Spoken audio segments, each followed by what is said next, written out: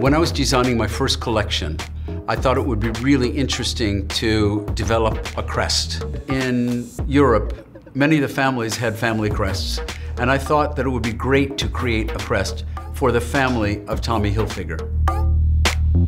My inspiration for the crest was very simple. I looked at a lot of Swiss-German crests, and many of them were done with lions and swords and laurels and even shields.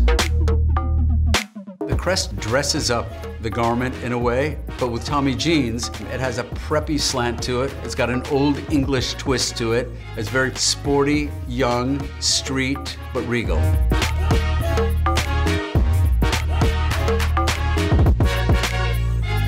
I'm excited to reintroduce the crest and make it a part of Tommy jeans.